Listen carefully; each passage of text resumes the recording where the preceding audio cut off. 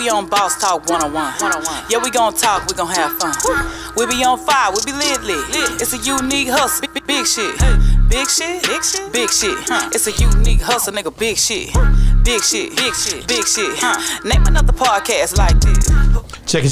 This is a Unique Hustle. It's your boy ECO, and I'm here with the lovely, amazing, official Miss Jamaica. What's going on? Nothing, you know, my day all going. But y'all stop what you're doing first of all. Go ahead, like, subscribe, follow us on all social media platforms, everything including Patreon, because Patreon is where you're going to see our full-length interviews after a while. And let me tell you, on our YouTube membership, that's where you're going to see it as well. So y'all don't forget, like, subscribe, follow us on all social media platforms. Thank you very much in advance. Hey, man, listen, man, we got some guys here today, y'all. They done pulled up on me. I didn't even expect this to be going down like this, man.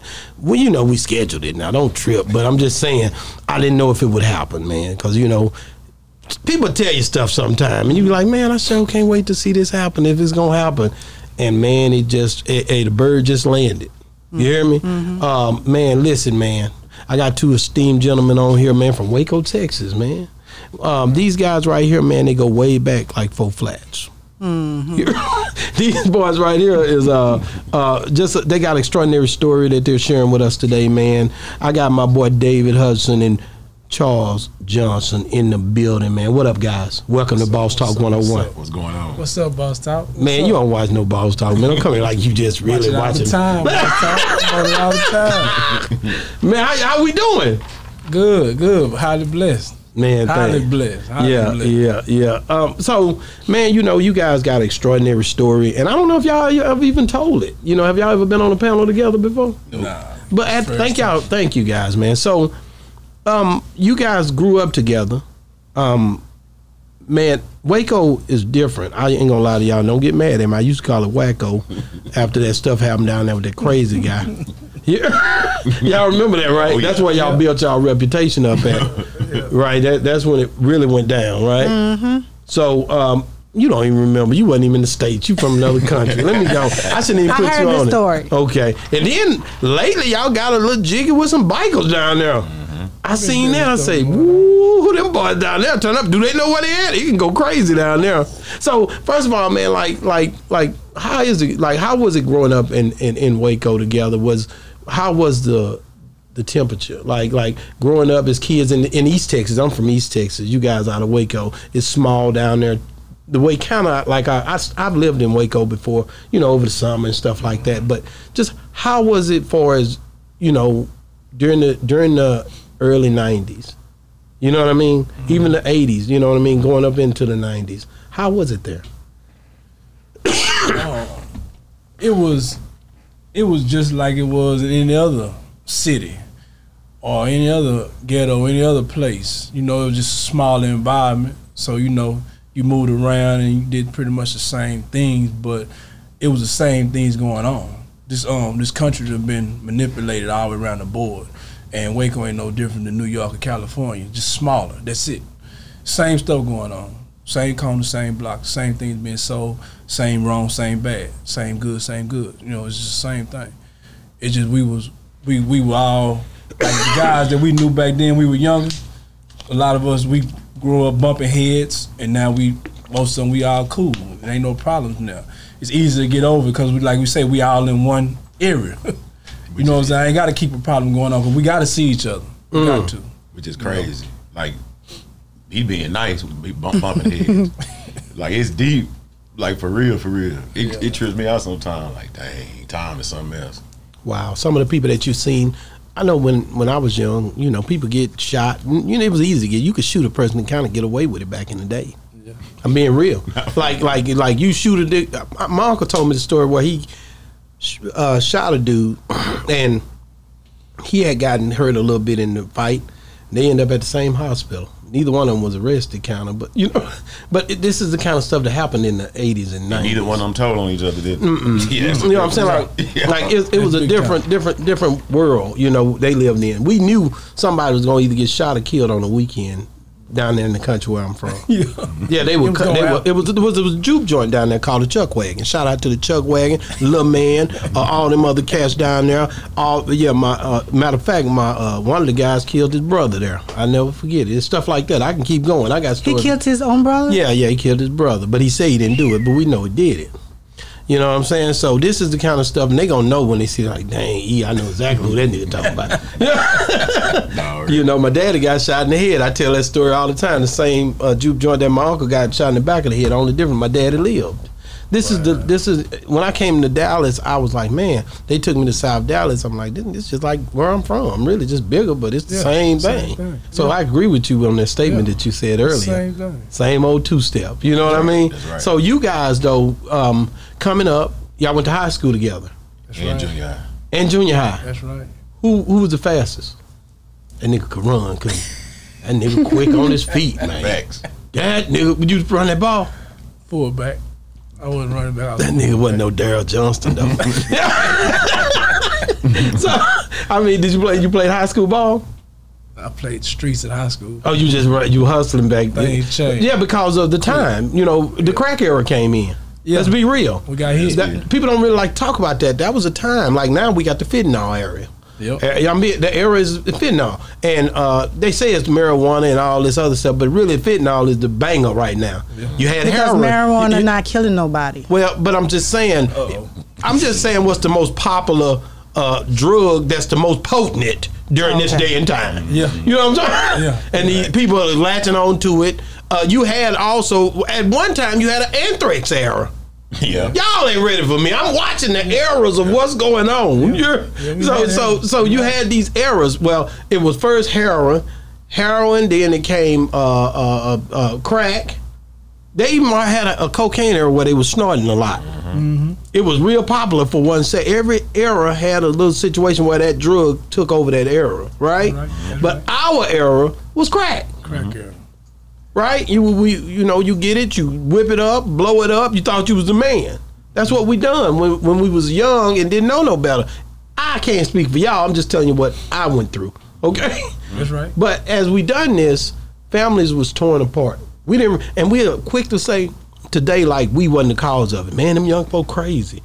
I be like, these niggas is crack babies. You know what I'm saying? The older, the ones that's around 30 and under. That's right. Right? So, you guys, how was the crack era and I'm going to break it all the way down, in Waco? It was, lit. Like I said, the same. We on 35. We on I-35, so, they say Waco is the heart of Texas. So, you got to come through there if you're on 35. Ain't no way you can get around it. You can venture out, you going to come through Waco, though, if you're on 35. So, a lot of things came through there. A lot of things didn't make it out. Some things stayed, some things left.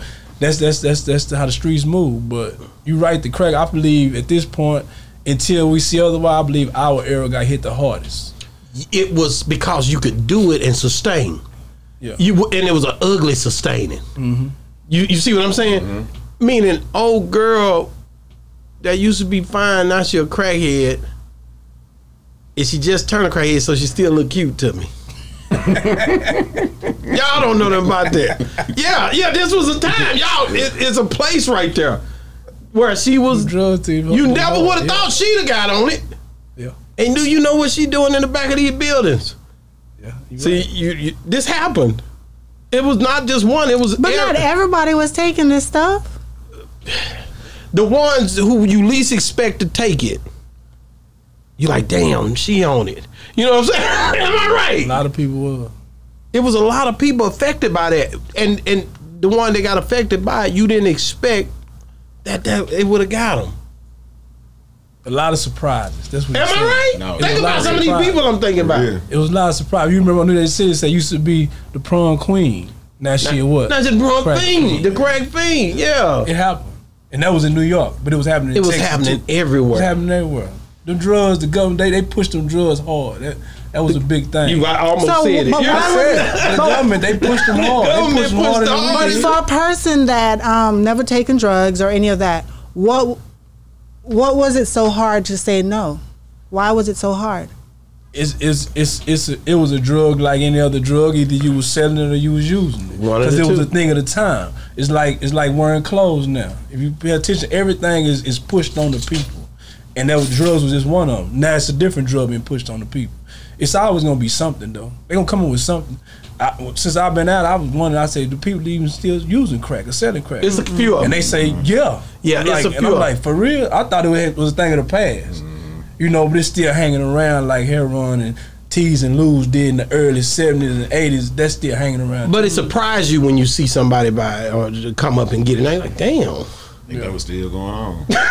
And it'd be some of the ones, me coming from the game, I knew certain people, like, damn, how she make it this long? That's what was dangerous about it, was that you made it, you could make it a long ways on it and even not get locked up sometime. You could just be doing it and going home doing it and have about 3-4 people in the house with you. Meth was like that when it first came It out. was. Meth, I see it had an era too. It was like when you was talking about cocaine, they say entertainers, athletes, it was almost like a designer drug at first, and then it kind of morphed into trickling down into the streets, and then of course in the poor neighborhood, then you cooking up crack. Well, when crystal meth first kind of came to the forefront, actually it wasn't even at the forefront yet. I know this for a fact. It was doctors, dentists, professionals who was on it, and they said it made them focus. And they was up 3 or 4 days. Yeah. And then subsequent to that, then the physical stuff. They start looking like they face was swollen. Right. They got little spots in their face. Right. I seen one of them yesterday. Then it started being visible. I just run into one. Then I ain't gonna say no name. My partner probably remember back in the day when we was coming up. This cat, professional, house, cars, everything. He told us he hit it one time and couldn't stop. Let me tell you something. My partner told me, cause I was hustling back in the days. My partner told me, I said, man, what it feel like? We hit that crack. He said, man, it's like we was living in the woods. There's trees around. He's like, it's like when you hit it, like that leaf right there could fall off that tree, and when it hit in your mind, it go boom. I said, what? God. I don't want none of that. I don't want to have nothing to do with that. I want to get into you guys' story, man. Like, last time you was on here, you told a story somewhat, but he wasn't here. Right. I don't think he had even been released yet. Or if he had, he had just gotten out. I just got out. What? I want to talk about that night. Because this thing was crazy. You end up going to prison. How long were you in prison? 23 years. I told people 24. Might as well say 24. Sum it up. I was in I always tell people I was in 23 winners, 22 summers. Wow. 23 winners, 22 summers. What? I went in October, got out in October. Okay. What happened to cause you to even have a run-in with the laws? I know it was one night was y'all leaving a football game? Was y'all just out? One of our partners had passed away, and it was his birthday. That's right. And we was all together celebrating his birthday, and really on the way home. So what really happened was the police actually profiled us and tried to pull us over for an illegal reason. Okay. Yeah. And so when they didn't try, they did, right? They tried because we ain't stopped. Oh, y'all They tried. Yeah. We stopped when we got ready. That's right. Okay, so where did y'all end up, they chased y'all? Absolutely. Yeah. Where did you guys stop? Down the street from my sister's Down the house. street from my sister's house. Was it because of safety, or was it because y'all was wrong, or was it? No, why did we stop there? What you mean wrong? Yeah, why y'all didn't stop? What you mean wrong? Like what, in the wrong, or because they turned the lights on, like? I woke up every day wrong back then. I get it. I did too. Yeah, but I'm just saying, when them lights turned on, y'all were trying to get away from them. Yeah. So what happened was my partner, he was asleep. Oh, you was asleep. He was in the back seat Taking a sleeping. risk. And one of our other partners was with us. So when they lit us up, I pulled over at first. I pulled over and stopped, and it started raining. And then when I pulled over, Yeah, it was. I'm talking about just storming. When I pulled over, because it wasn't either one of our cars or whatever vehicles. Anyway, when I pulled over, he woke up. Like, man, what we stopped for? I was like, man, it's the police behind us. But I had a license. And he was like, man, don't stop. Okay. Don't stop. So, and y'all was, what, 17, 18? 17. 17. Say, don't stop. So why did you say don't stop? I was sitting back there dirty.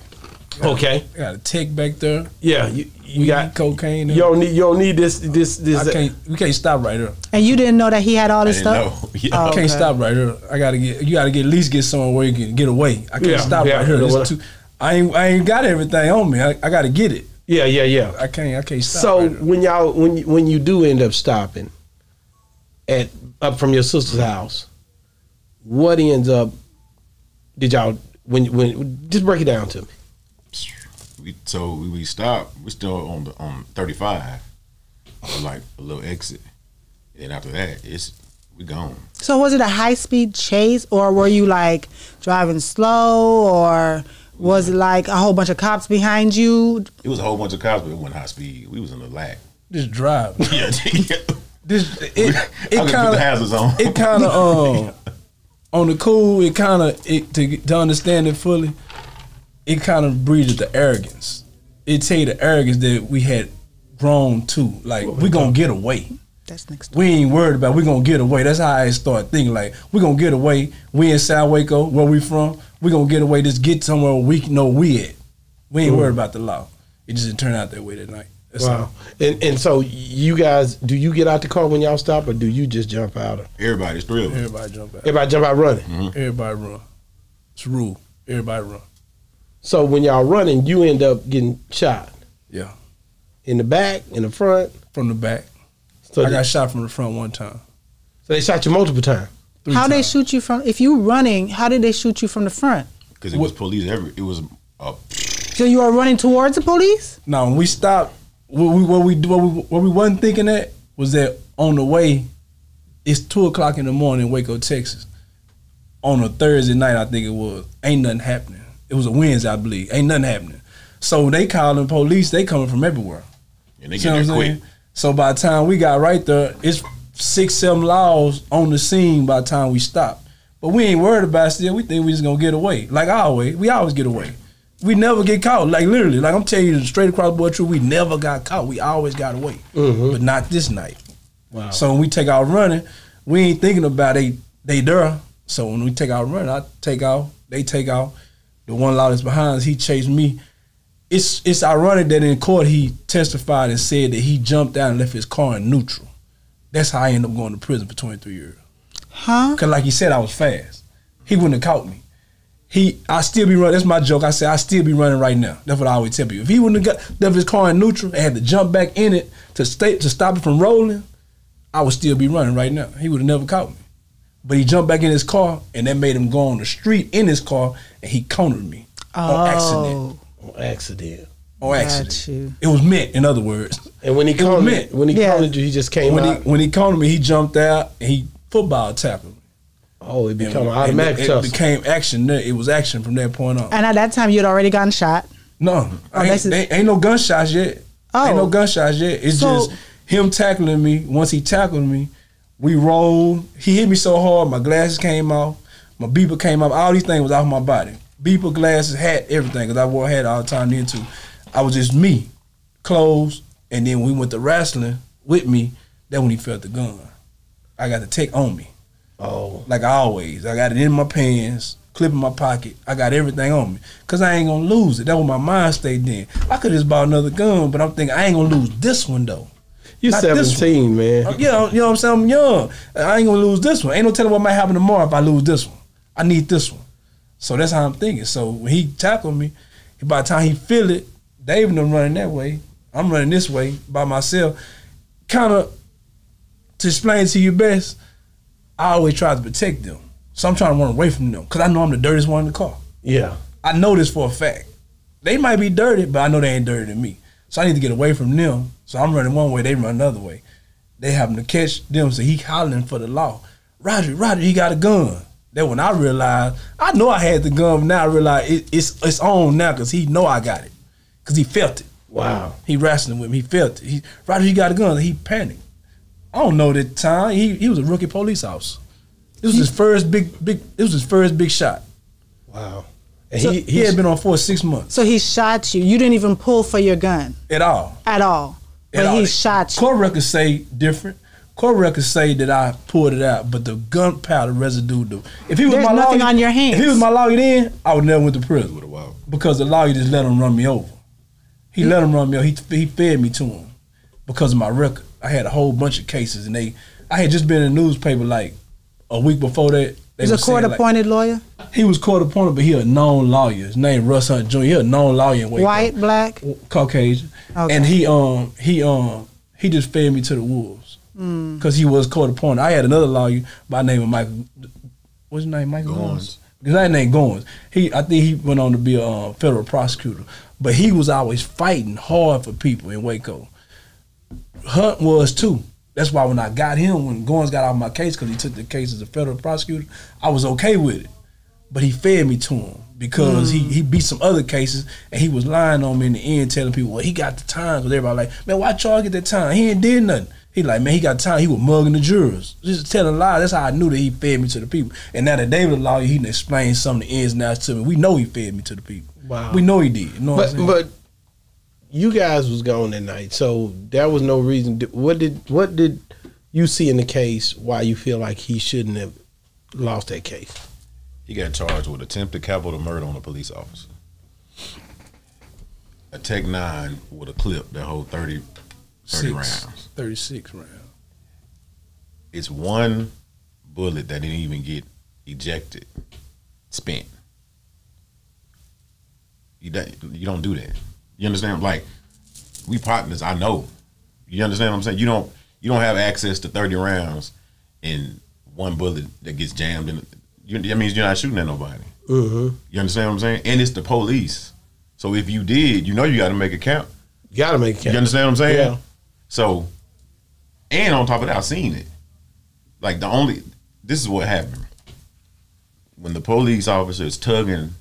Oh, you seen him wrestle? Yeah, exactly. Because by this time, the whole thing. That's what I was wondering, because he's running far. He's running far from. So how far from each other were you? So you was a witness. Okay. They caught him first. Right. When they caught you, they walking you back to the car, and you see them struggle. Exactly. Yeah, they had him on the ground. How far were you from him? About as far as probably where the restroom is. Okay. 20 feet at the most. You can see it. I can see it clear as day. So I'm hearing them tell the policeman, he's like this though. I got a pistol. And the police is behind him, tugging at it. And he goes, bow. And he says, I'm hit. This is what the police yells. Well, by this time, it's probably 15 plus police cars in the area. So when he says he hits, now by this time the gun is on the ground. And then my partner takes out running, and they lit up the block. Like, I thought they had smoked him. They shot at me, they say 28 times. But only two bullets. Old lady saved saved me. Old lady. I ran in her yard. I go by there all the time because now after all them years, I got a contract with my cleaning company to a restaurant right there by where this happened at. Ironically, so I got to ride by there every night. Every night I got to ride by there, and I'm looking. And you think everything about changed. it. Like that event changed everything right there. Like it's businesses right there. The people moved. They shut their houses down, and it's the house that I ran to. The lady, she came out yelling, "Y'all gonna kill him! Y'all gonna kill him!" Because they was shooting, like, if her yard is on the side of the house, so I'm on the side of the house. That's why they was shooting into our house directly. They shooting into the side of the house. But she came out the front door and was yelling, "Y'all gonna kill him, y'all gonna kill him." They just shooting. They shot at me. They got on paper in court, they said they shot 28 times. They shot we think more. At you 28 times. We think more. But they say 28. Running away from the scene with no weapon. He know I got the gun already fell out. He got it. It's on the ground. He got it. He secured it and put it by his car. He said that in court. He secured my pistol and put it by his car. All I still had was the clip. Oh, they said that. He said that in court. And they still continued to fire after that fact. He was the main one shooting. Transcript. You can pull it. Yeah. I would think that they would have messed up the transcript to make it look a certain way, but that already looked weird. The only officer that to this day, his name Firestone, and I got love for him because he just told the truth. He said, "Man, the only reason why I shot," this is what he said in court. The only reason why I shot because you wouldn't raise your hands. but I didn't hear him. My adrenaline running now. I didn't hear him. He said he was right in front of me. He shot me in the front of the leg. He the only one that shot from the front. So I got the front bullet. He said you wouldn't raise your hands. I didn't know if you had none. So I didn't want to kill you. I shot you in your leg. The other guy said he thought he was killing me though. The other police, Donahoe. He said I thought I was killing him. I was doing panic fire that they taught me in the military. The one who shot you in the back. Yeah. Where? He shot me twice in your leg, lower extremity. Only reason why that happened was because the yard I ran in is up. So while he on the ground shooting, he think he's shooting me in my back, but I done ran up a hill like. So now I'm up higher. So his bullets that went in my leg, he thought they were going in my back. He thought he was hitting me. He really did. You lucky you can even walk. Yes, that's true. I had a lot of long. So where'd you get hit? You got hit right up under my buttocks, and then my thigh in the back, and then in my thigh in the front. Wow, so they didn't even hit you up top? No, not at all. By the grace of God. What did they call you on the witness stand? Number first. What did they ask you, and what do you feel like? What were they trying to accomplish when they was questioning you? This is what's crazy is what happened before the witness stand. So the prosecutors at the time, before the trial, they called me in. Like I said, it's 3 of us. So before the trial, they called me in, playing them games. Well, you know, this is what we know what happened, blah, blah, blah, blah, blah, blah. So I'm like, okay, well, since y'all know what happened, okay. I ain't see y'all there, but if y'all know what happened, it is what it is. You know what I'm saying? So then it's, well, I believe, so I'm like, nah, this is what really happened. So then they hit me with, son, do you know what perjury is? I was like, nah, I don't know what perjury is. And they say, well, it can get you whatever the sentence was. And I'm like, so what are you talking about? We don't want you. Getting aggressive. Johnson is who we're after. If you keep covering for him, blah, blah, blah, blah, blah. So once again, like I said, I'm 17 at the time. What is they trying to say that you're covering for him? Because you're just telling the truth? Because I'm telling the truth. You got to think about it. That means if he walks, then there's a silver suit coming. Big time. Because y'all shot this man. You get what I'm saying? So it's all that other stuff that's going behind the scenes. So they're trying to paint a picture. So anyways, I'm like, listen, man, I don't know what no perjury is, but whatever it is, hurry up. Let's go and run it so I can go and get back out of here or whatever you talking about. If it's gonna be some lying, I'm gonna be lying to help him. Yeah, exactly. That's just how I go. Yeah. So it is what it is.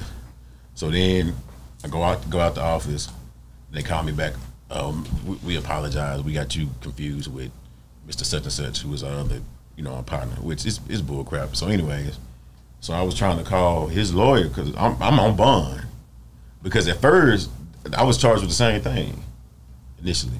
Wow. Why would they charge you with that when you wasn't even? Out in the car. You was in the car. Waco, Texas. And they can do that. It changed, but that's how it started. Yeah. So when you get shot, they take you to the hospital.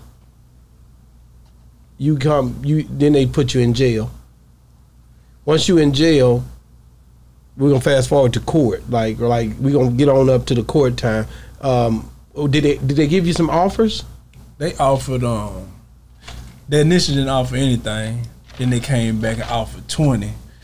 Cause I stayed in court. I stayed in jail like 18 months, I believe it was. Wow. They offered 20 years, and then like right before I went to trial, they came and offered like 10. But by then I was like, I knew I hadn't done nothing, and my mind state back then like it trip you out. Like I raised a lot of youngsters. We was always young. You know what I'm saying? But like I was really raising them. Like one of our partners just went to prison here recently, and he was saying the words that I was saying back then. Now, he'd been in prison 2-3 times.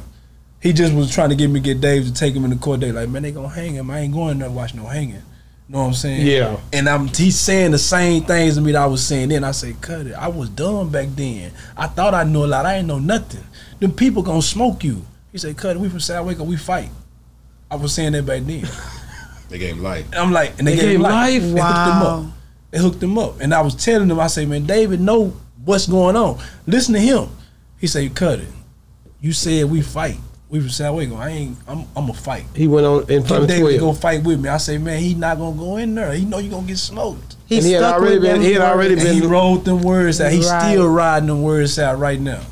So now he on the L train. Damn. So when you went to trial, You was 17. You went to a jury trial. Went into a jury trial with them 12 same and words you put in my 12 head. in a box. We gonna fight. Hold on, let me interject.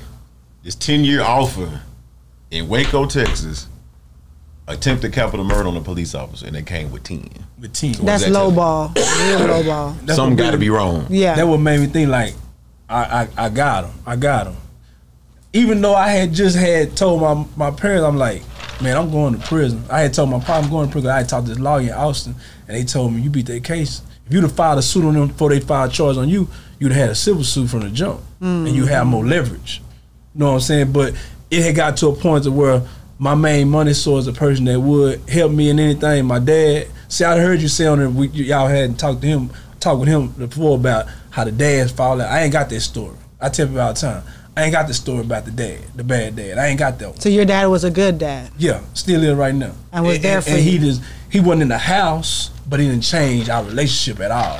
So I ain't had that story. I'm just proof that you can choose to do wrong or do whatever you want to do and figure out how to do it. Yeah. See, that's At a what high I level. always. I'm proof of that. That's You know what what I've I'm saying? always asked a lot of people, and now I'm coming to the realization of it, that a person can come from a good home, mom, dad, whatever, but they choose to be on the street because the street calling. Nothing you can say or do can stop that. You can be strong-minded, strong-willed, and just make a decision at some point in your life.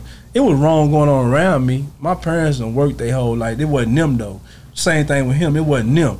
But like we said earlier about how everything get pushed up onto the streets. Like right now, the culture is to be. I got a thing I say from my Islamic faith, from what I done learned about Islam, what I learned about life. I believe that at some point in time, being black was to be wrong. That's how it was looked at. That's how we looked at it. Because they said you was a slave back in the slavery days. If you ran, that was a crime. You're a slave. So that means that to be right, because they was right in the end, they ended up telling them they was right. They did the Emancipation Proclamation, say, y'all not really slaves.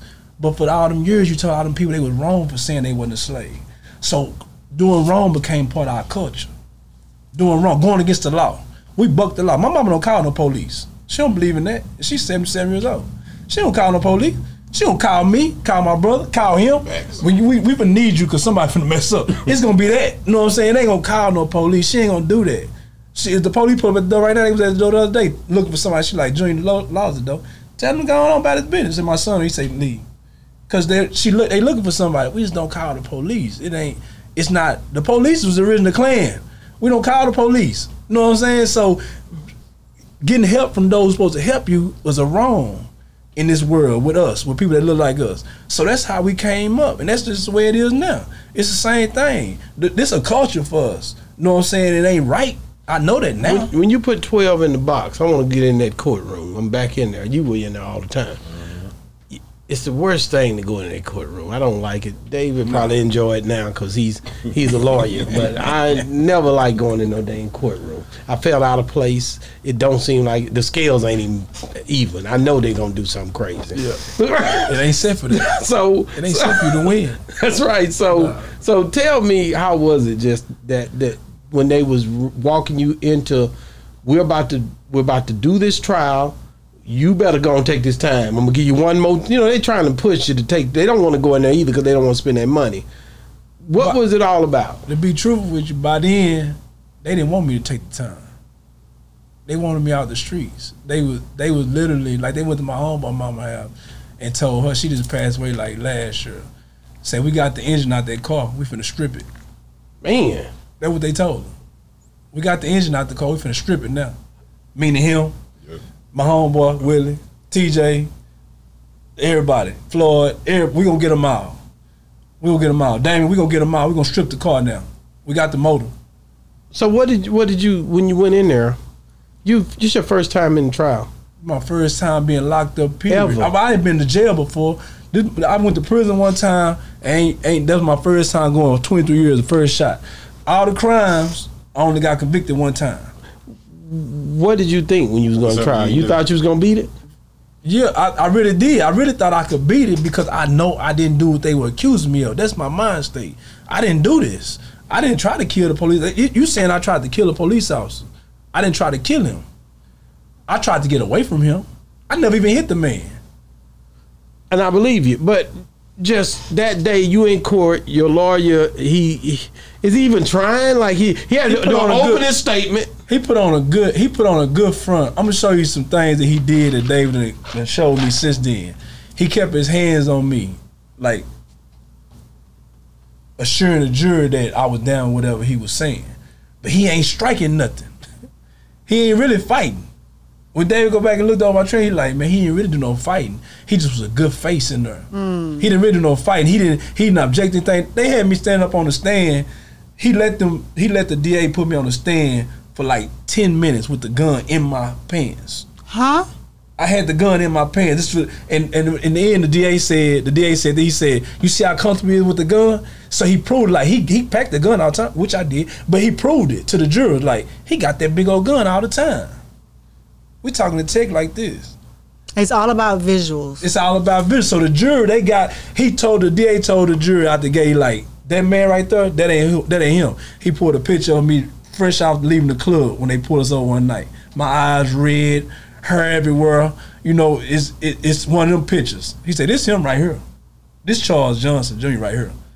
That ain't Charles Johnson Jr. because I'm waved up, hair low, suit on. That ain't him. This him. So it's all about the visuals, like you said. It's all about the visuals. So how long did your trial last? Like 3 days. 3 days you was in trial. Yeah. That's quick. They come Like back with a guilty verdict. And it took them, they came back with a guilty verdict fast. It only took them like 30 minutes to an hour to find me guilty. It took them hours, like 8, 9 hours to give me my time. They wanted to go home and come back. And I said, nah, go on, run it now. Give me what I'm gonna get right now. And the lawyer like, you sure? I said, man, tell them to give me what I'm getting right. I ain't letting them go because it was my decision. Oh, to really? Let them go home. It's my decision. Because when they go home, they can call their husbands and wives, their sisters and brothers and get information from them. No, I want them right here. Where they locked in, we locked in, I'm finna be locked up. Go on, run it right now. We all locked in. And how much they give you? They gave me 40. They made a decision on my life. We found this out. My brother, he a chameleon. He could fit in anywhere. He taught me a lot of what I know. He wiggled his way in the little conference meeting with the jurors. They thought he was a juror. How? Cause he looked professional all the time. That's how he always looked. He wore boots or some type of dress shoes. He always got a dress shirt on. He always trying to talk up on some money. He always trying to hustle. He hustle. So he heard it all. He heard them talking about they was talking about giving me probation. And there was 3 jurors in there that wanted to give me life. But you got 12. So it's a whole bunch in the middle that didn't know what to do because I had his child's mother, my nephew's mom. She was a teacher. She got on the stand and gave an impact statement for me about my schooling, how smart I was, how I just got off on the wrong foot, and there was like 4 teachers on my jury. So they felt that. So they didn't want to send me to prison. They wanted to give me probation. But you had a TDCJ officer, a lieutenant on my jury. He wanted to give me life. He wasn't moving from there. He wasn't budging. He like, nah, he need life. How did he need make a jury? How he wasn't struck? Exactly. My lawyer didn't even strike him. He didn't even strike him. But at the time, I don't know this. It was a couple of slick tricks. Like they put my mom on the stand and they used her as a hostile witness. And I didn't understand that at the time because hostile to me, it only means like she finna be aggressive or aggravated toward me. And she ain't gonna never be like that toward me. They gonna badger her.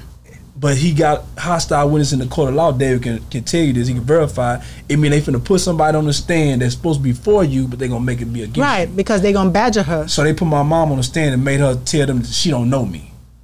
Because they were like, you taught him this? And she got up there and said, I taught him to pack that gun. I taught him to sell drugs. I probably would have walked away like, oh, this is mama's fault then. But she got up there and told the truth. I ain't teach him that. I ain't never showed him how to sell no drugs. So they told the jury, oh, you don't know your son then. Wow. You don't know him. So you know what I'm saying? When you get sentenced to 40 years, how long do you stay in the county before you get shipped off on the chain gang? Not long. I thought I was going to be there. Everybody else was staying there months and a year almost. I was going like, it wasn't even 45 days. Okay. I was on that bus. Where did you go? What transfer? Did you go to Gurney? Gurney. Okay. 6-4 down there. Went to Gurney. Yeah. You on the Joe F. Gurney unit. Went to Gurney. What you get off the bus. You on the Joe F. Gurney unit. You already prepped mentally for this. You know you got 40. You not trying to hear it, or how was you thinking when they took you off of that bus? I left. For me to know now that prison is just modern day slavery, I left like a slave. I ain't had no shoes on. It was raining. I was barefoot. And to get out that bus and they get out of your clothes, get naked, stand back to back, front to back with him, and to do me like that, and now to me know that it's modern day slavery, it's patterned straight out the slavery. For me to know some of the slave tales and stuff like that. And me seeing my brother tried to get there. I called him and told him I was on the chain. Had somebody call him when the phones come on. You know, the phones will come on at 7 o'clock. They call you on the chain like 4 in the morning. So I call my brother when the phone come on, tell him I'm on the chain so he can bring me some shoes and stuff. Because I ain't think I was finna leave. I had like $13 in my books, which I kept money, but I had just spent it on commissary. You can't take it with you though. It stayed behind. So for me to see him in the parking lot when we leaving on the bus, and he just had to look at us like, you don't know where you going, bro. Like I know you don't know where you going now. Cause I ain't never been there. You know what I'm saying? I ain't never been there, but I always had this thing that I found out over time. You know, people say they get butterfly. I let mine flow me to the situation. Wow. So I let my butterfly take me where I'm going. Cause I'm gonna get them. Everybody get them. Everybody get when you going somewhere you don't know, but I just let mine take me. They ain't gonna take me back. I'm just going forward. When you get there, you go through the situation to get in there, give you your mat. You end up going to probably a 24-man tank. I know the game, baby. You get over there. Once you get in there, what you knew you got to do 40 years. Did they separate you from everybody? Or did they just put you in the midst of everything? They just put you in the midst of everybody. I met this guy. Me and him, we ended up burying. We had a mutual friend named Bobby Clark. He was the only one in the tank from Waco. I had never met him before that. We all the same age. We went to school. He went to Waco. I went to university. So Waco, this ain't just that small, but we didn't know each other prior to that. He had caught a case. He was locked up for robbing somebody, shooting somebody, something like that. I met him. They put me right on his bunk. They not on purpose. They didn't know he was from Waco. It just was the bunk that was open. I ended up his celly. You know, Gurney is a room full of bunks. Bunks. It's a county, really. You know what I'm saying? So I ended up his celly. So he gave me the rundown about the tank, them the Crips over there, them Bloods over there. It's a whole bunch of Mexican gangs over here, this, that, and other. You know what I'm saying? Cut out and heard about you, so we ain't gonna have no problems. We're gonna rock out if we have to. Period, point blank. What year was that? Did they who? Check your paperwork. No, that's in the state. Oh, they do it in the field. Yeah, they do it in the state. So when you end up in there, how long do you stay on the Joe F. Gurney unit before you ship to a convict unit? Oh, I got there February 2nd, 1998. Never forget the date. I left August 8th, 1998, behind a ride that I had nothing to do with. Man, you was there a while. I was there 6 months. So when you leave, where did they send you to? To a McConnell unit, Beeville, Texas.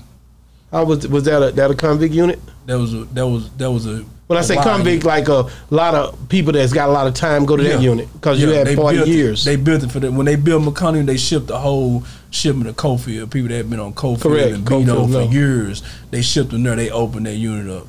Ferguson, they opened McConnell with. It started in '93. That's when they opened it, like 1993. So they opened it up with people from big units. So yes, everybody there. Like since I've been out, a string of brothers we done met up and hooked up. They was there from the day it opened, and they just got out when I got out. So they was there 25, 30 years. 25, 30 years. Had been locked up 10, 15 years before that. You know what I'm saying? So McConnell will hold you. It'll hold you unit. When you end up getting, when you end up going there, you still learning how to do time. Yeah, it's fresh. You fresh. You on McConnell unit. But you just left a riot that you didn't start. But was you in it? No, I wasn't even in it. I wasn't in it at all. I wasn't in the riot at all. It was a gang. It was a gang riot, and I never got involved with the gangs. You know, when I got locked up, because it wasn't no gangs happening like that in Waco, like it is now. Back then, it wasn't no gangs. Only the Hispanics had gangs. They considered us a gang. They said we was the Southsiders. So they put that title on us. I had to get in prison to really get around the gangs to realize that the definition of a gang, we was doing that though.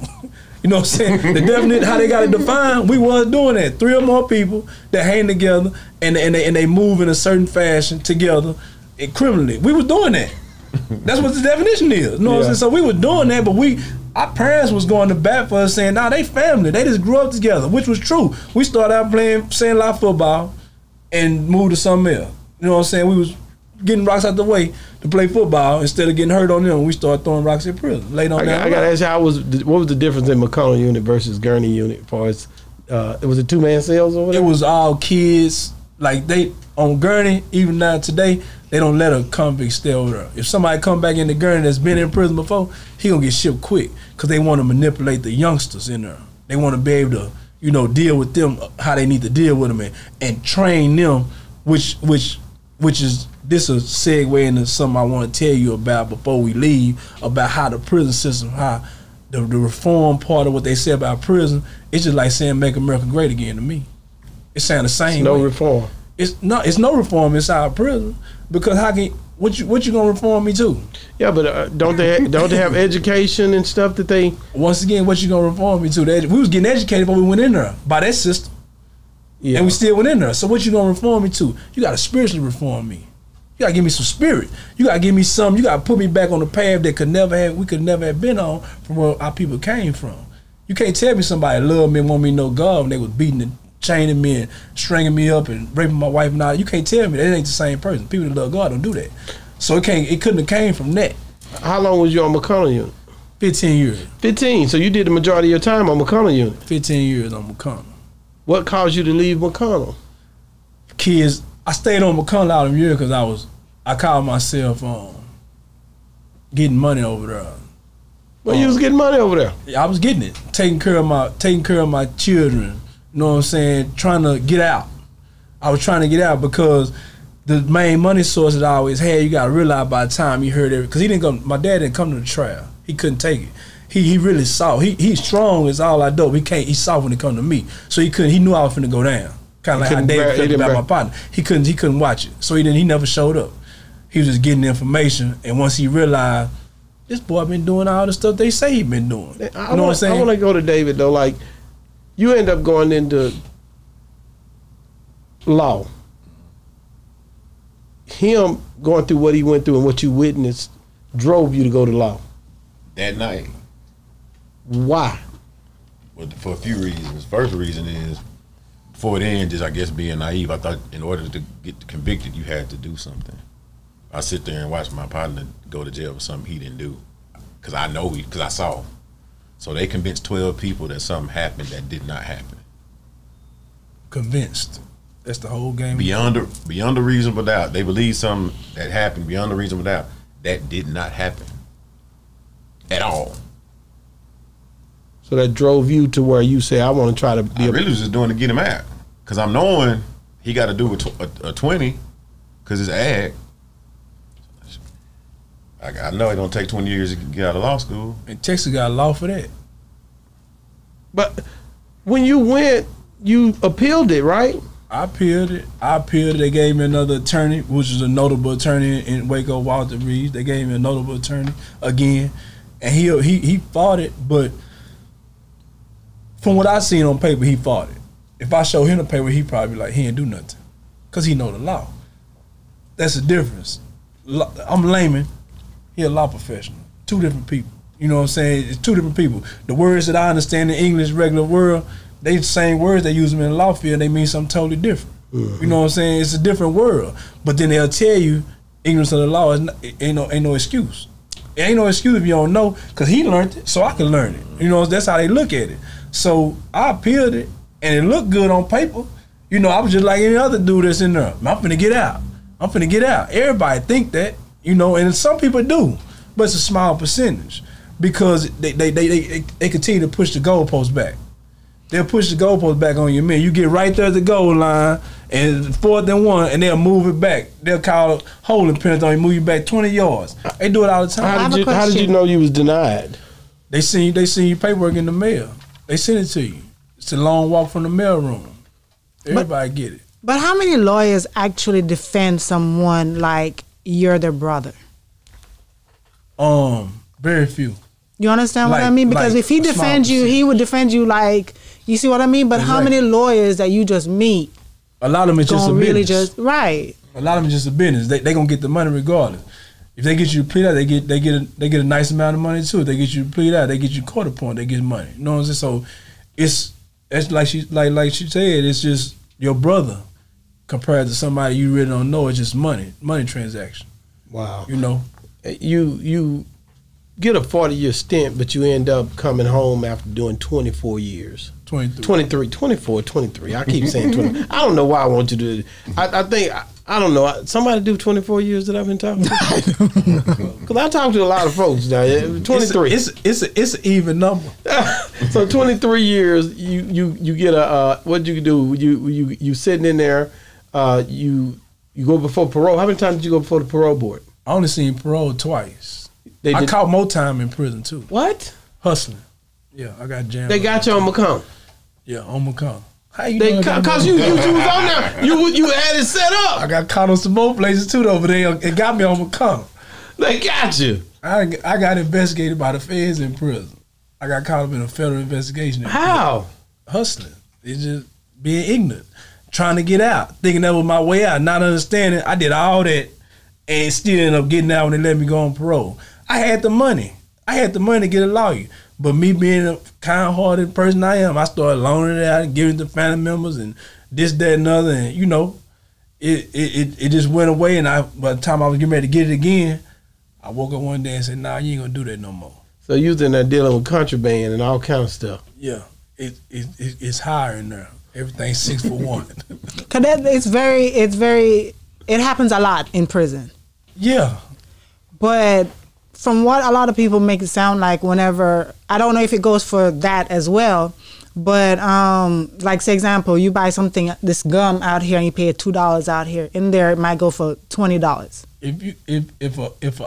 If an officer want to just sell food in prison, they can sell I gave a law one time $50 to bring me a family meal of Kentucky Fried Chicken.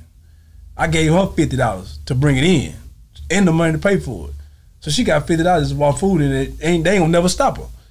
They gonna let her walk the food. They think the law's gonna eat it. They always doing something down there. They think the law's gonna eat it, so they gonna let her walk it in. It ain't even no contraband. It's okay. It's contraband when I get it. Once I get it in my cell, the law to walk by like, hey man, how you get it? What you doing that good Kentucky Fried Chicken in there? Give me a piece. I'm gonna write you up. 1 and 2. You know what I'm saying? So that's a type of movement that can happen for anybody in there, you know. As you was in there though, when you was dealing with this, you came home finally, but they denied you that first time. How hard was it being denied? Were you hurt, or you expected them to deny you? I didn't expect it. I wanted to go home by then, but I had changed my life by then, so I could accept it. When did I wasn't you change? a kid anymore. I'm gonna say I became Muslim in 1998. So I've been in prison. That's when I first got in there. Yeah. So let's break that down. Cause you was selling contraband. Let's break that down. The Muslim can sell drugs. He just ignorant. I was still ignorant. See what I'm saying? I didn't have full understanding. I just believed that Muhammad was the messenger of Allah, was the only God. I believed that, but that don't mean I was totally equipped to do what I'm doing now. Cause now I'm out here. Where ain't nobody got to walk through no gate to bring no drugs. I ain't touched nothing since I've been out here. Yeah, but when you was in there, like you became a Muslim. You were doing your surah, five prayers a day. No, see, that's where we need to stop it. I wasn't doing none of that for 10 years. I just had accepted the faith. I wasn't doing nothing. My Quran sat on my shelf. The only time I really moved it was when I went to get moved. Pack up for shakedown. You know how I go. Shakedown, you got to pack all your stuff, pack it on your back. All you got in the world, you got to pack it on your back. That's the only time I almost touched that Quran. I touch it every now and then. Or somebody say something and I go look for it. It wasn't in me. When was the defining moment when you knew, like, I got to start reading this thing, man? I done been to Juma and I done been to Talim, but I ain't changed. I tapped all the way in when he ended up representing my son on the case. There it is. I tapped all the way in and I threw the towel. I cried for days. I threw the towel. What your son end up? He's like, he finna be messing around. I told my mama, I said, if he come in here, I ain't leaving till he leave. Period, point blank. If he come in here, I'm going to get on the unit. I ain't leaving till he leave. So how old was your son at this time? He was 17. Superstar in high school, on his way to college, and caught a case one night. Did you blame yourself for it? Yeah, still do. I mean, I wasn't there. I'm first line of security. And I wasn't there. My mom and my dad ended up raising my brother and my family and his uncle. You know what I'm saying? His cousin, my nephew. How old were you when he left? How old was he when you left? I caught my case on his first birthday. Wow. He was 1. When I came back, he was 24. He used to come down there to see you? Yeah, with my mom. When you heard that how did you hear that your son had gotten in trouble? He told me. My mama didn't even tell me. They didn't told want you to him. know. Didn't tell me. They called him. We need help. They called him. But then I'm calling, they ain't tell me nothing. They ain't called me. I got cell phones. They could call me. They ain't called me or nothing. When I called him, got in touch with my partner. Hey, you how did David say? Man, David say he got something to tell you. So David told them, man, tell them Charles got a case. Because my son ain't Charles too. Tell him Charles got a case. Were you able to beat it? He could have beat it. Yeah. They were scared to let him go to trial. Yeah. The family was scared. Right. My mom and Because his they mom. went through that with you. Yeah, exactly. Kept him out here though. Kept him So out he here. can go to prison at that one. But he had to end up folding for Knocked him out the field for all them years. He was cold. He cold. You were a Basketball and lawyer at football. this time, Right. but you weren't his lawyer. Right. Why? No, he was young, 17 when he. Yeah. But even No, not his lawyer. I'm talking his son. He was his son lawyer. Oh, you was his Yeah. son. Okay. He was But the his lawyer. state, check this out. The state of Texas got a law. He can't be my lawyer on that case because he was with me. With Yeah, you. because he was with you. I figured That's that. crazy to me. though. But the thing He is changed his though, life. He a whole different person. You know what I'm saying? It doesn't matter. doesn't matter. But you basically, your son, you get. I want to talk about you getting released and how it was coming home after all those years. Because I know I really had to be it had to be a delight to get out of there. It was. I was overjoyed. You know, my mom, my dad, and my son. They came. I got a daughter too, and she had just had a boy, baby. how in the hell? My daughter had just been born. That's what I'm saying. Okay, I get it now. I'm gonna say, nigga, you started at 13. That nigga started at 13. Running the streets. But no, like, so you had 2 kids, which that was a blessing. Yeah. I say this, and I'm gonna say that my cousin, he dead now, Kevin, but he was coming up here at 17. I'll never forget it. He was coming from the country. You remember this? Me and my wife Had a bright future. He had a bright future, but he was crazy to me. He ended up telling me he want to have a child. He's 17. This do not sound good to me. He telling his dad, he telling her, I want to have a baby. I'm finna have a baby. I'm like, what the hell And his wrong with you, boy? girlfriend, You she's 17. smart, was gonna get scholarship to university, all of that. I'm like, you gonna mess up your He's future. still saying that. I want to have a baby. I'm like, man, you crazy. Not long after that, make a long story short, he working in the oil field. On his way home, they had a wreck. And it didn't kill him, it made him brain dead. He had that baby before he did that. He ended up being brain dead and in the bed for In the about nursing 10, home. 11 years in the nursing home. But I always would go back to that when he would drive into my house. This is my first cousin. And I kept telling nigga, man, you crazy, man. But he didn't probably understand why he was saying that. But God already had put this inside of him. He'll move you. He'll move you. It be things like he don't want nobody to have no illegitimate children. But he already know you doing stuff you ain't got no business anyway. So you finna knock yourself out the box because I already know. So go and have these kids because you doing wrong anyway. You messing around. Y'all ain't trying to get married. Y'all young. You know what I'm saying? Ain't too young to get married, but y'all ain't trying. So I'm going to plant these seeds for you because you finna knock yourself out the box down the line because I already see it. You can't see it. If I tell people all the time it's a joking thing. If you told me, if I knew right now you was going to pass away today, I say, hey man, let me wear that ring. You ain't going to get it back. You gonna be gone. Who gonna come back for it? Your wife? Hey, you got my husband ring, and I might give it back to her, but you ain't gonna be able to ask for it if I knew. That's why we don't know those type of things. But what I look at is that the bloodline had to continue. We're not thinking about, it may not even be his son who something special is supposed to come through. It could be That's his right. son's son. Something had to happen. You understand what I mean? That's Somebody great gonna come through that line that we don't even know. That's right. Wow. That's right. I just, like I said, I do want to ask you about when you was released, you know, after doing all those years. 23 years is a long time, man. To not be in society, dealing with those COs, all that time. They bust the ink pen, you know what I'm saying? All these old cases. You got tired. I know you got getting shook down. They taking everything all the time. Like, what was it? And did you get an FI1 or 2? I actually got a 1 when I finally You got a 1, 45 days? Yeah. How long did it take them to get you? It didn't take. It still took longer than 45 days because they got extension on it if needed based on unit operations. It's too many buses going out and all that old mumbo jumbo they hit you with. But it gave me parole, and then I had to go back, and see him again on the charge I caught, the 8-year charge. I got an 8-year charge. And then everybody was like, man, you probably won't make parole now. I'm like, once again, me being a thinker, it don't make sense. They just gave me parole on attempted capital murder. Why would they not give me parole on weed? That don't even make sense. But some people don't make it. But they don't tell you what they did in between. Correct. I didn't do nothing. Nothing. My record was clean for the last 6-7 years I was in there. You know what I'm saying? After my son caught that case, I just laid it down on everything. I almost jumped back out there because I wanted to get out still. You know what I'm saying? Once I found out he couldn't represent me, well, I gotta get the money. You know what I'm saying? He like, well, my dad take care of it. And he said, man, you know, I got you, but it's just me being me. Still was kind of a little ignorant. I gotta do it for myself. You know what I'm saying? So I almost jumped back out there, but I didn't. I held firm to the rope of Allah, and I just stayed focused. You was praying then. You started praying then, didn't you? I got always. I ended up on Cofield unit. Oh, you was on Cofield. Cofield. If you go to the gate and tell the officer, hey man, I'm trying to go to the chapel, he'll let you out. They want you to go in there. Most units ain't like that. Wow. They don't care if you're Muslim, Jewish, Christian, whatever. You want to go to chapel? Go. They're gonna let you go because they want you to try to correct yourself through faith. You know what I'm saying? Instead of just, they ain't no, we gonna correct you as a prison system.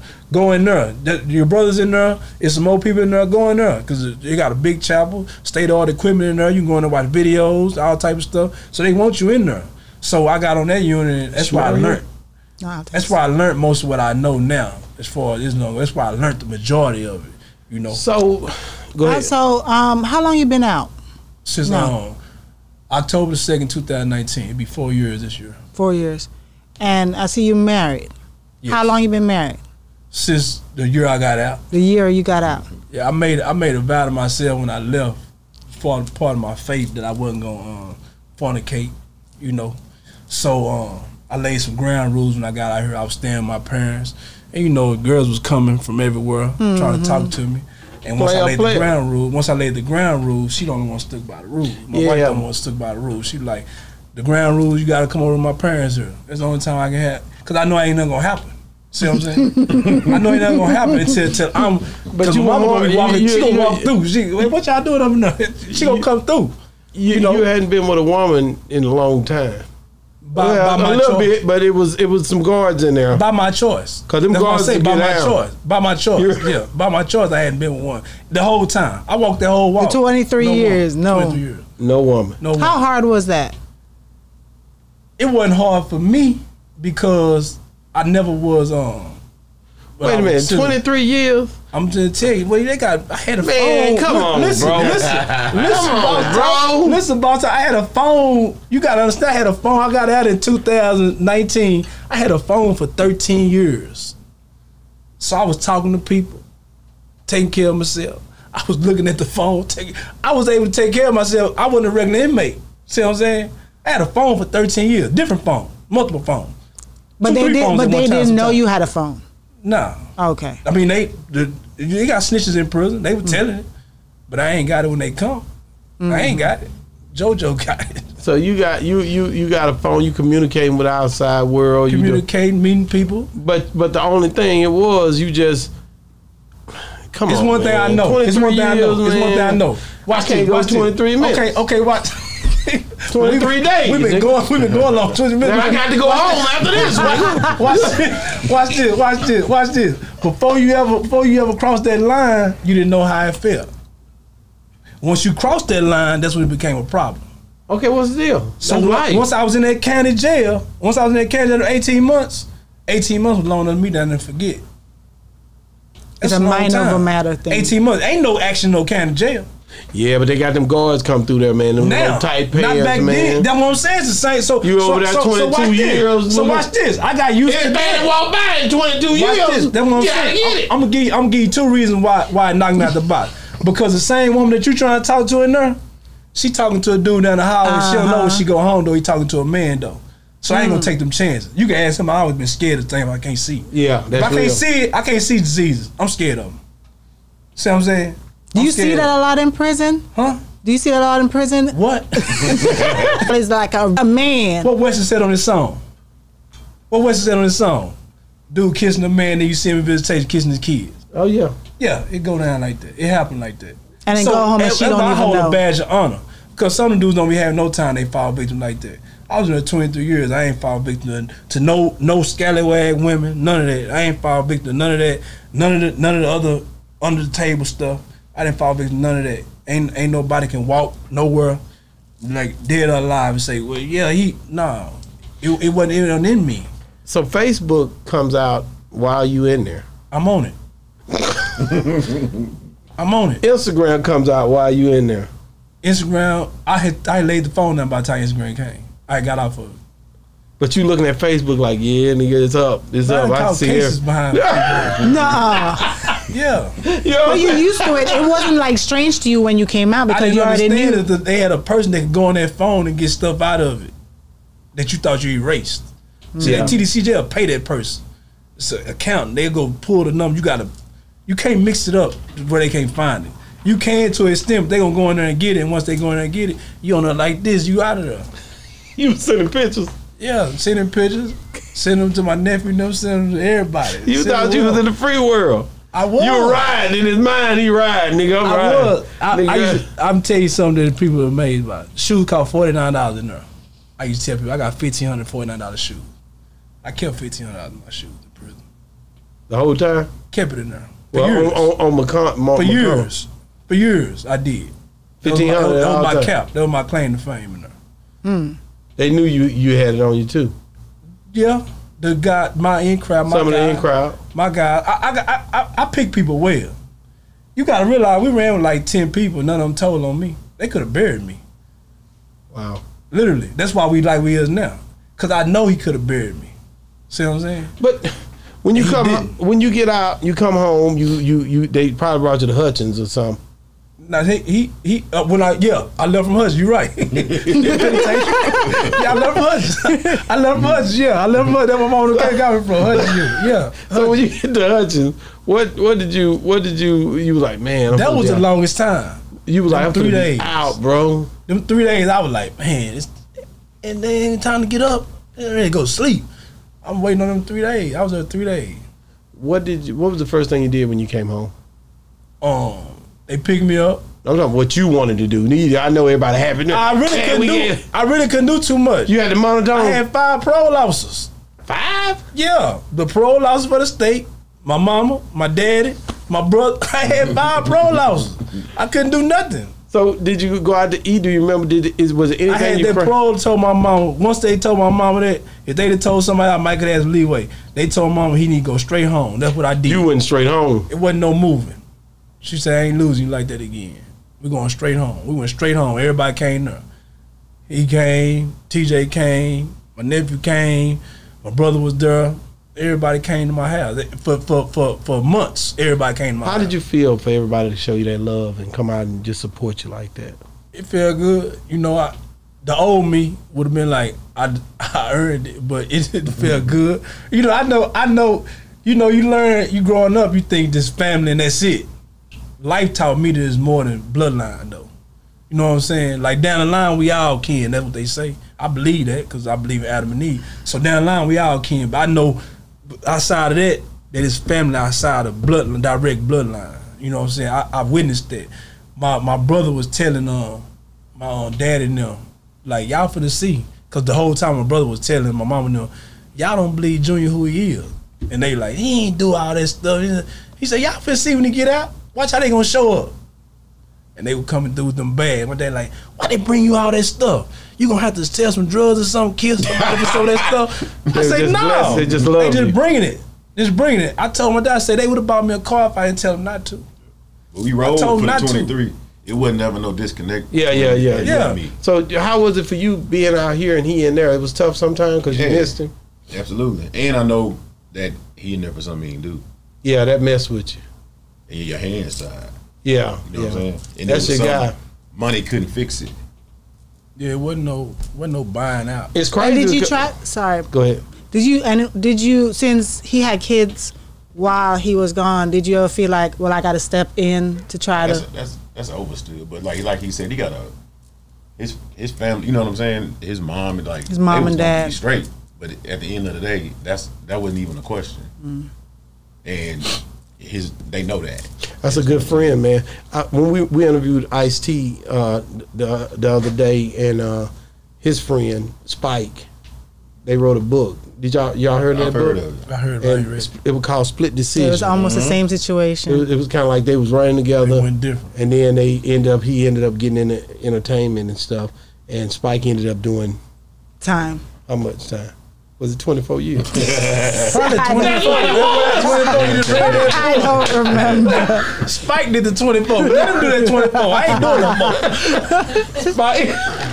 I ain't doing no more. I got another pro lawsuit now. I ain't doing That's that what it more. was. I'm pretty sure it was. So anyway, Spike did 24 years, and then you basically they called the book Split Decision. Will you guys ever do a book, anything on y'all's on everything that So happened? you have a documentary. We're gonna do a lot. I'm gonna do a documentary because my whole life changed. You know, at one point in time, I had made my mind up. I met so many different people in here. You gotta understand. I had a dude that used to pay me $200 for moving my phone for like 10 minutes. So you can imagine who he was calling. You can imagine who he was calling. I gave him his own SIM card. It's your SIM card because I don't know what you're doing, but I met so many people that I could have came out here and been way worse than what I was when I went in. So for me I had made my mind up. I thought I'm so much different to me than the rest of my family, how I think. I just thought that I was just cursed or something. I had got to that point.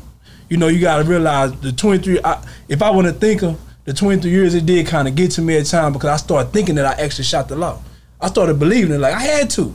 Like how I end up in here, something I had to miss. Me and David missed something because I just couldn't believe that me, of all people, had been railroaded like that.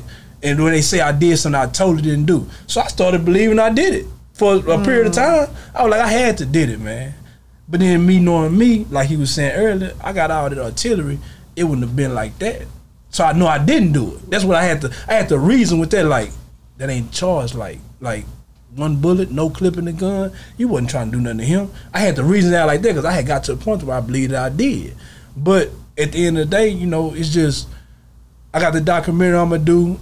I've been supposed to been trying to do like podcasts and stuff like this. Like people like, as soon as you said that about to David, but I got to interview him, my son was like, you gonna do it? Because they feel like I'm not, like I don't want nobody to know.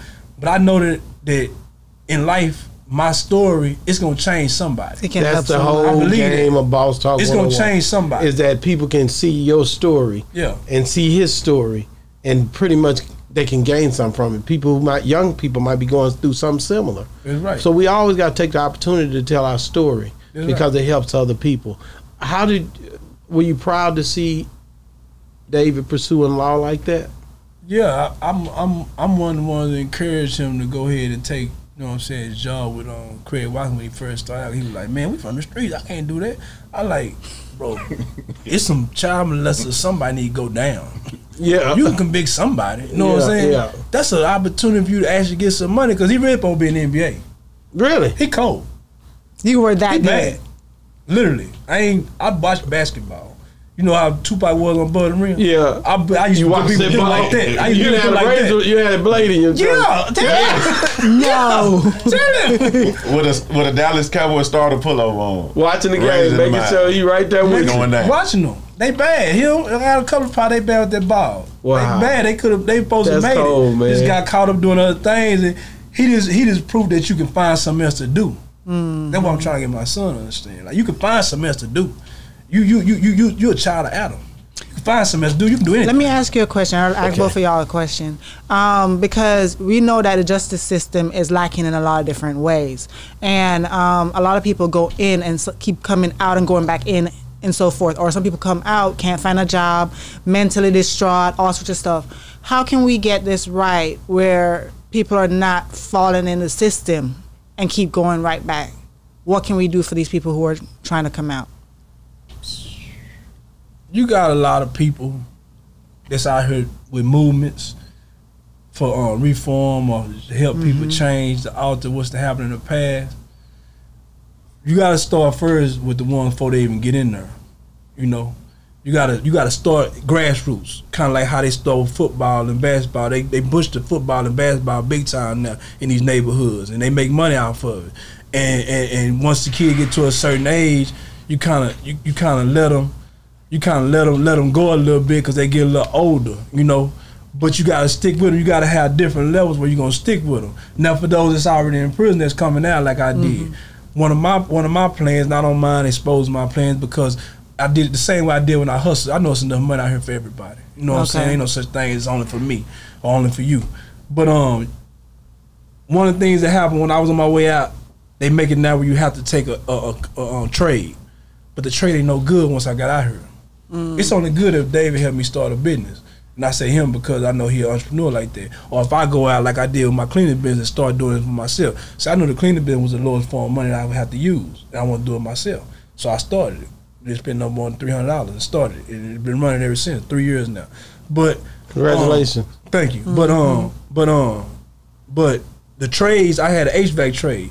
I applied for jobs once I got out here. And every time I finally realized every job was asking for a test that they don't give you in TDCJ. But they getting paid for you to take the trade. It's a game. But the state jail, where majority of the Caucasian offenders go, they get a trade, they get a test over there. For the same trade though. But they don't get a trade to the hard, quote unquote, hardcore prisoners. The ones that get out all the time, they don't give you that trade. But we the ones that's really funneling the pipe. Because we got to take the trades to get out. So everybody taking these trades, HVAC, plumbing, all type of stuff, auto mechanic, diesel mechanic, but when they get out here, they can't get a job unless they get it from somebody that understand. So I want to start a system that's gonna understand that, you know, and gonna funnel them where we can get you on the job, where you get job, and then we can start a business for you. Because every man, once upon a time, every man knew how to fish and knew how to farm. Now they don't know how to fish and farm no more. You work for somebody. Wow. You know what I'm saying? So now it ain't no staying out the way. Because you feel like you gotta get in the way. You know what I'm saying? That's the only way you really get some money. You get out here, you see these dudes wearing all this stuff. You know, I didn't have that problem. The stuff I got on now, I got stuff like this that I just now took. This is brand new, but I got stuff like this I just took out that he bought me when I first got out. Wow. And my other friends bought me. I had stuff for days, for years. Not days, for years that they bought me. So I didn't have the problem that most guys have when they get out. They don't have nothing. I had support. You know what I'm saying? I had support, and it took for me to be in there with people that didn't have no support to finally realize. I had said that used to want to read my letters from my mama because his mom wouldn't write him. Wow. I want to ask you, how big was it for you when he came home? It was huge. Like I was saying, even whatever college I was at, I would drop a line. He got all the addresses to every dorm I lived in. It was one point in time where I had to get the mail sent to the coach because we couldn't get mail directly. And he was like, hey, yeah, your boy wrote you. Wow. Him and I got another partner in jail, Mookie. I was locked up in California. He was basketball too. They would write me, vice versa. When I made the dean's list in college, I sent him the thing. Sent it to me. Wow. I still got it. I was about to say, did you save all of those? Sent it to me. The letters too? Did you save the letters? Yeah, I still got it in my garage. I told my mom, I said, David sent me his dean list. He said, why did you send it? He sent it to his mom. I said, he sent it to me. I told her. But why did you send it to him? You just wanted to let him know? I'm working. It's taking a little time. I'm locked in. You want him to know you had him on your mind. Yeah. Bet. You know what I'm saying? Because we got promises that from a juvenile. Yeah. You understand what I'm saying? And so just went like some type of crazy way. He ended up getting locked up with the dude who smoked our partner that when we got locked up. That my partner that was dead, he got locked up with the dude who killed him, some weird, crazy type of way. Twice. First time I know it was him. Y'all was on the same unit? I would never came back if I knew it was him the first time. Because you knew what type of person you were. Yeah. The second time when I ran into him, I was praying 5 times a day. You was on your sword. Had marks on my forehead, marks on my, you know what I'm saying? God knew that you could deal with it at that time. He had forgot me though. He never knew me anyway. But the first time I bumped into him, I talked to him. I bumped into him 3 times actually. I bumped into him on a chain bus when we couldn't have got to each other. The first you knew time, that was him on the chain bus? I knew that was him because his sister, our partner's sister, who passed away too, got killed too. She had told me everything about it. So he killed her too? No, he just killed the brother. Mm-hmm. I run a partner who we with all the time, who actually is my cousin by blood also. So he ends up on that chain gang with you. And going to Gurney unit. No, this when I was on Gordon McClure. I was on Cofield by then, and we went on the chain together. He was on another unit. He was in SED because he was running for people. You was talking people to him? Trying to get it. Yeah, I talked to him. He was just answering questions like he knew me about that. He didn't like know. He just told me like he done asked for forgiveness. How my mama forgave him. You know what I'm saying? So he was just like, I was like, man, you killed somebody? He was like, yeah, man. Dropped his head. He was hurt. I'm like, why you do it? He said, Man, I tripped out. Like for me, if somebody just asks you kill somebody. You doing this to pick at him to see what the heck he. Yeah, I'm on one side of the gate, he on the other side of the gate. And like I tell people all the time, I say, I don't know karate, so I couldn't do nothing to him anyway. What did you feel when he told you that? I'm mad still then. Cause this your cousin. I wasn't deemed up then like I am now. I wasn't nowhere near that. I went right back to that unit and got back to hustling and was, you know what I'm saying, doing stuff I wouldn't have no business doing. But I'm talking to him and he looking at me and dropping his head like, man, I ain't mean to. No, I didn't want to, in other words. You know what I'm saying? The first time I ran into him, I didn't know who he was. I was on the record with him all the time. Cause now when I'm looking, I'm like, man, I know you. You know what I'm saying? I was around you back then when I first got on Gurney. How many years had passed by? When I first got on McConnell, like 10 years. And you seen him again? Seen him again. Then the unit I made parole on, I seen him there. And I remember I told my mama, I say, that dude over here, I'm on the phone with her and my daddy. And my daddy said, we finna get you moved. My mama said, you ain't got to. He ain't the same person no more. He ain't the same person. He ain't the same person. So you didn't even talk to him no more? My mama told him he was going to do something to him. He wouldn't even told us. That's right. He wouldn't even told us. So when you ever talked to him, he didn't ever know that was your cousin? I didn't even say nothing to him the third time. You just let it I just left it alone because I learned, and his me teachers that if I would have did something to him, I would have sent myself to hell anyway because his mama forgave him. Yeah, his mama. See what I'm saying? Because once upon a time, it wasn't no court system. It was blood time. Somebody did something to your family member, you could get them, you could kill them because they killed your family member. You could ask the judge that. It was a court system, but they didn't do like Texas or the state, United States. Mm-hmm. Or you could actually say, I just forgive them and give me some sheep or give me some cows. It's blood money, you know what I'm saying? That's out the door, not the blood money in the court system by locking you up. Wow, man, I sure appreciate you guys, man. So I know, David, you definitely gonna be back on the show. I'll be trying to educate our people on, different law terminologies, trying to figure out how to help our people. So David's gonna be coming back. We've already made agreement periodically to speak to him, and you definitely can come back if we can tell prison stories. Because I love doing it. To be honest with you, we ain't tackled some of the riots, some of the stuff. I know already there's some stuff that happened with you. You might have seen anything. Woman get pregnant by inmate. You seen that for sure. Even though you wasn't messing with him for 24 years, 23 years. Somebody was messing with him. That's a lie we told. So, you seen some things, and just for people to see and hear those stories, like I said, again, it inspires some to stay away from that lifestyle, not want to face it. That's helping. Or some people that's coming home after 20 years, you can inspire them to know that it's okay. You can make it out here after you come home. You've started businesses. That's what I'm about. You know what I mean? These people need to know and see that. Would you be willing to talk to prisoners again? I'm trying to get out of that. See, I've been back in the prison before.